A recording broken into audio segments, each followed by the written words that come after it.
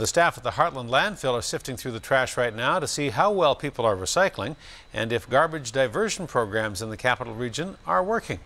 A News reporter Astrid Braunschmidt spent some time at the dump today to see what we're throwing away, and she's here to share with us what she found. Astrid. Yeah, well, out of sight, out of mind. Not really today as the staff go through the garbage. Last year, Hudson, 155 tons of garbage ended up at the Hartland landfill, and that works out to about 1/4 of a ton of garbage per person in the capital region. We can always, though, do more to divert our waste. There's a lot you can learn by sorting through garbage. Like what candy was popular this Halloween? Probably Crispy Crunch is the most popular this year, I'd have to say.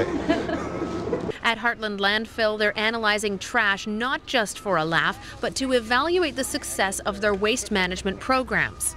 The purpose of these studies is to see what's in the garbage, what should we be targeting for future recycling and diversion programs, and also how effective are our existing recycling and diversion programs.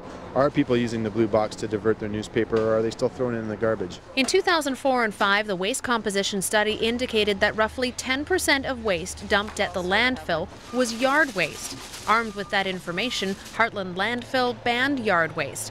Was the move successful?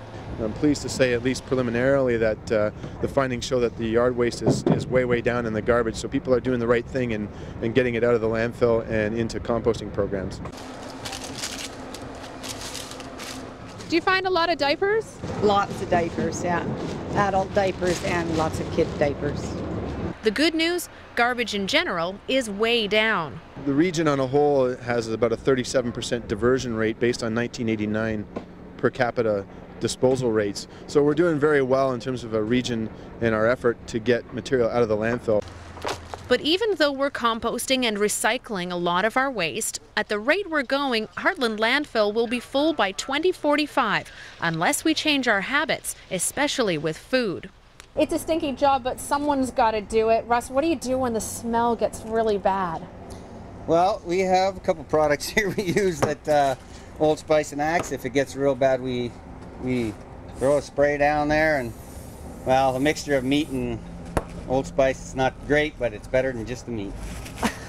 Meat and other discarded food made up nearly 1/4 of all the garbage in the landfill in the last study. This isn't the garbage police. We're not here to get back and tell someone that they're not doing a good job. It's for information purposes only. Information collection continues through next Tuesday, and then the crew will sort through the garbage again in the spring. Now, since 1991, the CRD has commissioned 4 studies to take a look at what makes up our garbage. In this year's sample, they're taking a look at regular residential garbage as well as some special loads. Those are collected from apartments, rural routes, and commercial institutions. And Hudson, just for the record, the people sifting through the garbage today were not demoted. They were not in trouble with the boss. It is all in a day's work at Hartland landfill, and they're doing a good job. Kind of looked like fun.